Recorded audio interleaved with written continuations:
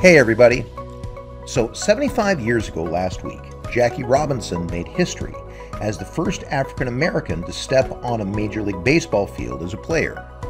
Now just last week, however, more history was made when Alyssa Nakken was the first woman to step on a Major League Baseball field as a coach, in this case, first base coach for the San Francisco Giants. So for today's morning message, I'm going to show you a short video that was made to commemorate this occasion. As you watch it, please pay attention to two questions. Number one, why is it important for girls to see a woman coach baseball? And number two, what types of things did Alyssa Nakken do to earn her team's respect? All right, here we go.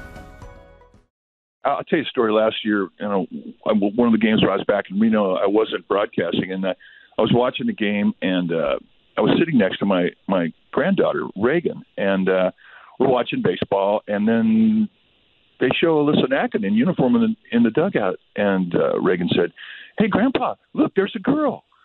And she sat up in the chair, and she, it immediately caught her attention and her imagination, and I mean, it was just so cool. It was such a moment. I think we always limit ourselves to thinking what we could do.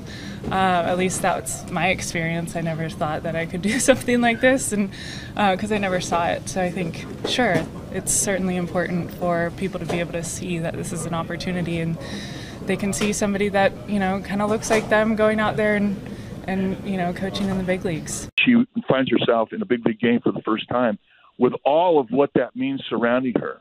And then when you hear her comments after the game, she embraced it, she acknowledged it, she was proud of it, but she didn't think it was any big deal. This is my job. There's a lot, obviously, happening right now, so I'm thinking about it. But again, this is just my job, and so I just stepped in when somebody needed to step in. She has gone into that clubhouse, and she has won the hearts of everybody in that clubhouse.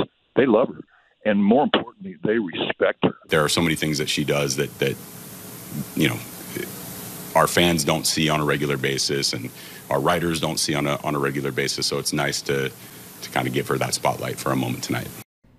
One of the things that impresses me about Alyssa Nakken is that she was less concerned about the status of being first as just doing her job and doing it well. That's the type of thing that makes a difference.